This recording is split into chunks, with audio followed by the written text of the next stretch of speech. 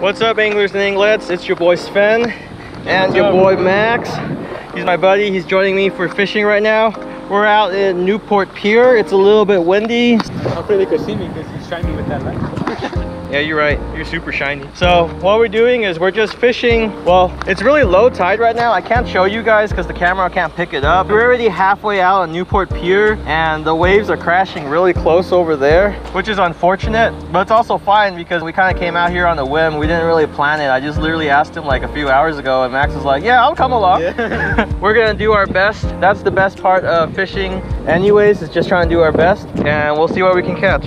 All right, let me show you guys my setup. I'm using the Sven again, the good old reliable Sven. It has 10-pound braided. I have it set up with a Carolina rig. Here's a 1/2 ounce egg sinker. Here's a little red bead, a barrel swivel, followed by 6-pound fluorocarbon. I have a size 6 hook and a tiny piece of good old reliable shrimp. What we're gonna do is we're just gonna cast down in the relatively shallow waters and kind of just hope for the best. Getting a lot of tiny nibbles just dropping down right now. It might be really small fish. Yeah, there's a lot of them. Oh yeah. All right, there's the first fish. This one is a smelt. I actually don't remember what smelt this guy is. There we go. Yeah, there's a lot of them there. Here's my contender for #FirstFishFreedom. This guy is just a little smelt. He's nothing impressive. I think he looks really cool though. He's really shiny. I've also heard that you can catch halibut with live smelts, but this one's my first fish, so I'm gonna throw him back. So #FirstFishFreedom. Thanks for playing, smelty boy. Boop. While we're waiting, I'll give you guys a little information about pier fishing. Like I said, we're at Newport Pier, and when you're fishing at a pier, you don't need a fishing license. This is a great way to start getting into fishing if you want to give it a shot. You don't need to worry about a license. You don't have to hike out on the long jetty that also doesn't require a license. It's a good way to start. Already getting some nibbles. Probably some more smelt boys. Yeah, they seem like they're really small right here. There we go. Max's first fish, a little smelty boy. What are you gonna do with him? I'm gonna throw him back. First Fish Freedom, #. Did you just kiss it? Yeah. All right. #First Fish Freedom. Okay, you say they know how to swim, but they never knew how to fly. I'm not biting. Thought when you have the camera on, nothing happens, but when you have it off, everything happens. It's like when you were at school, when you miss a day of school, and there's like a whole lunch fight, there's like a whole everything, but when you're there, nothing happens. Exactly. I feel that. Look, Max caught another one. Another one. Hey, it's a nice size one. So when you're fishing on the pier, you don't have to cast very far. If you look down, I don't think the camera can pick it up. Well, maybe. You see those little pilings right there? That's where all the mussels are encrusted, and there's like some worms and some crabs and stuff like that are just chilling on the mussel colony. So fish like to hang around those. Now it's really risky to cast that close to the pilings because your line can get stuck, but if you cast close enough, you can attract some fish, maybe to your bait to the left of it. Just keep an eye out with your line. Oh wait, I'm getting some nibbles right now. Is he on? Yeah, fish like to hang around those little pilings. You don't have to cast fire at all. Just drop it and just watch your line. Yeah, something's there. Oh yeah, there we go.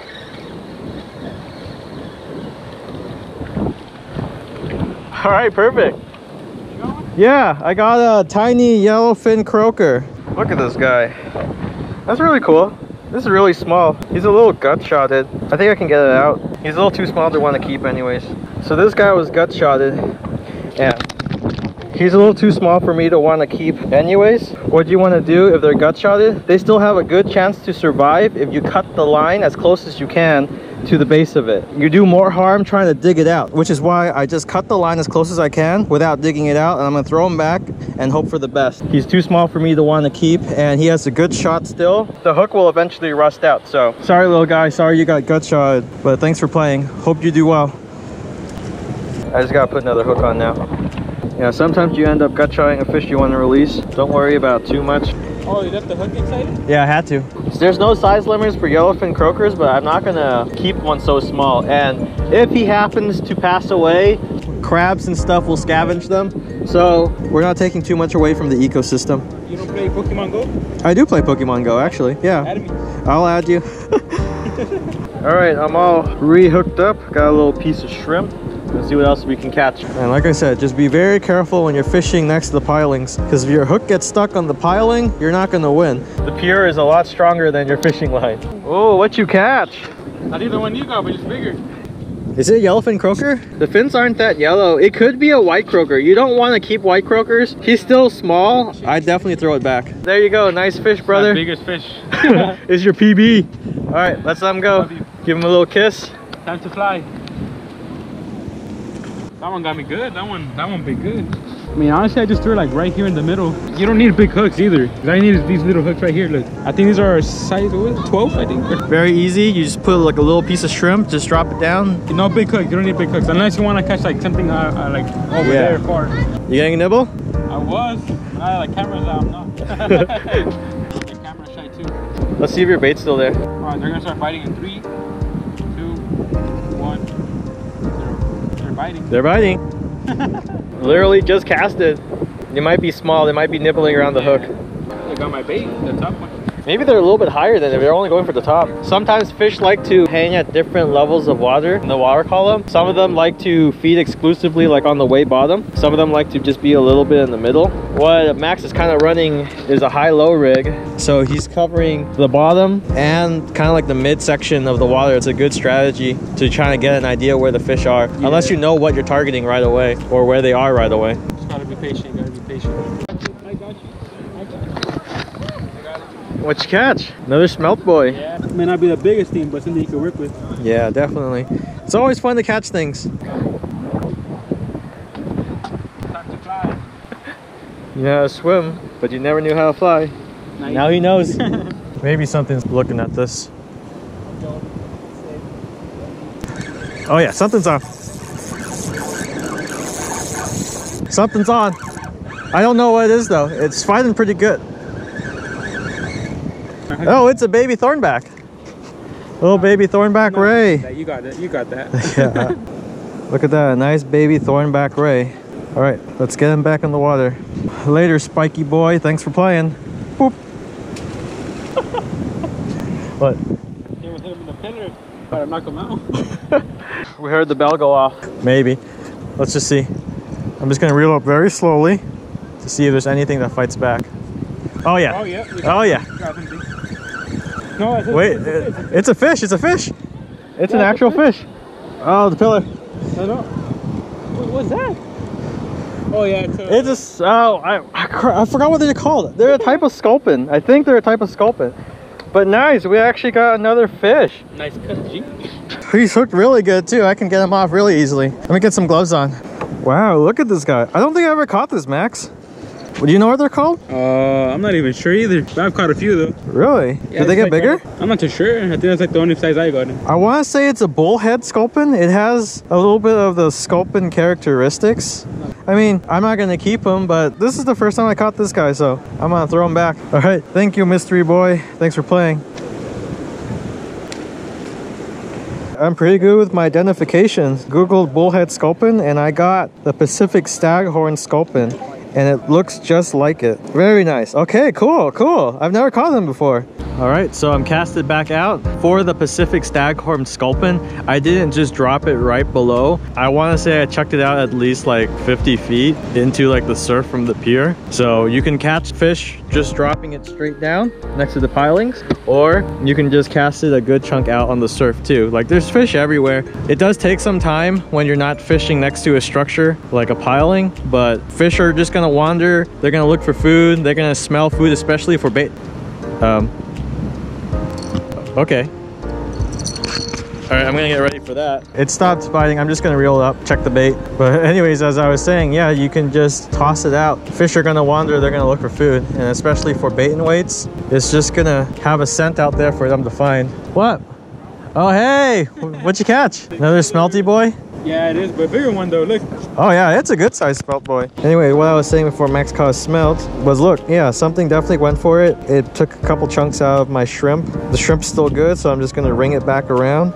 And there you go. So just make sure you have the hook exposed and you're solid. Something might be on this one. I'm gonna let I'm gonna let Max man the Sven. Reel up just a little bit. Does it feel like something's there? Yeah. Oh, yeah. All right, go. hooked them good. Watch for the pillar, watch for the pillar. Kind of feels like a stingray. You think so?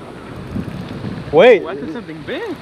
No, wait, that's a big thorn. Oh shoot, I have 6-pound line. I don't know if I can lift that guy up. You want me to try? Um, Start turning up the drag a little bit?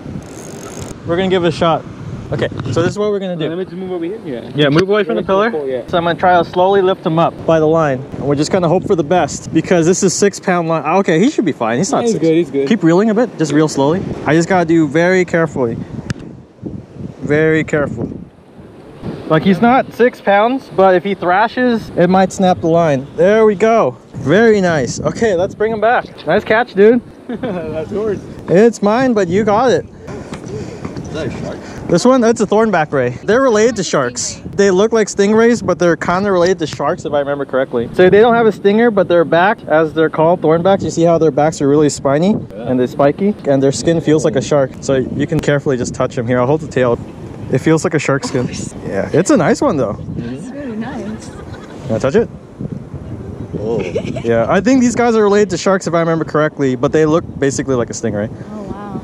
Thank you. Of course. No, I can't take it out. So this guy is severely gut shotted. But like I said, if they're gut shotted, you'll do a lot more harm trying to dig out the hook rather than just to cut as close as you can. I don't want to stick the knife down his throat to cut the line because I might do more damage. So I'm just going to cut it right here at the mouth. So right here. And then I'm going to throw him back. The hook will rust and he'll be just fine. Sorry, big thornback ray. Sorry you have a hook inside you, but this is a lot better than trying to pull it out. Thanks for playing. I got a new hook on and a new piece of shrimp and then toss it back out. There is one problem when you're doing bait and weights is that if you're not actively holding onto it and you have a bell, there's a chance that they bite into it and then they swallow it. But like I said, I would do a lot more harm trying to dig out the hook than to just cut it and then let it rust out. Okay, I'm just gonna reel it up to check. Oh yeah, something's there. It's a baby stingray. Very nice. It's actually surprising because usually I catch a lot more stingrays by now. This is the first stingray. Had 2 thornbacks, now a stingray. Look at this tiny guy. So here's a little baby stingray. They have their stinger right here at the base of the tail. I don't know if I can show you. There. The stinger's at the base of the tail. You want to be very careful when you're handling stingrays. You could snap the stinger off. They will grow back. I just don't want to leave this guy defenseless, you know what I mean? If you have a concern with safety, go ahead and snap it off. But here we go, little tiny stingray boy. See you later, sea pancake. Thanks for playing. When you're pier fishing, I also do recommend going either really early in the morning or really late at night, like right now. That way you don't have to deal with the crowds, you don't have to deal with trying to find parking, and it also does help to go on the weekdays. Just a thought, but that's just me. What do I know, right? Ooh, something's thumping this. Hey, another stingray. All right, there we go. Stingrays are coming in. This guy's pretty gut-shotted as well, and like I said, you do a lot more harm trying to dig out the hook. So I'm just gonna take my scissors and cut it as close as I can down there. Right there would be fine. Bye, secondary sea pancake. Thanks for playing. All right, it's starting to get late. Max and I are getting tired. We're just gonna call it. We already caught a lot of fish between us. How many did you catch, dude? I think I caught like around 5 or 6, and then plus your catch. I know that's the first time I think I get a thornback ray, I think it's called. Okay. Yeah, pretty nice. It was decent. And I hooked it on good too. As soon as I felt that bite, I hooked it on good. It was pretty good. Very good. So yeah, we're just gonna call it. Thanks for watching, guys. Hope you guys enjoyed. I haven't filmed a fishing on a pier video yet, so this is the first one. Max and I had a blast. You want to go again next time? Yeah, I'm down. Next time again. Let's see when.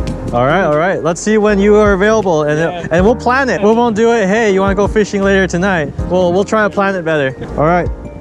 Peace, guys. Also, this rag right here, someone just left, so I don't want to touch it. I'm just gonna pick it up with my knife and just throw it into the trash can. Yeah. Pick up your trash, people. There we go. Easy peasy.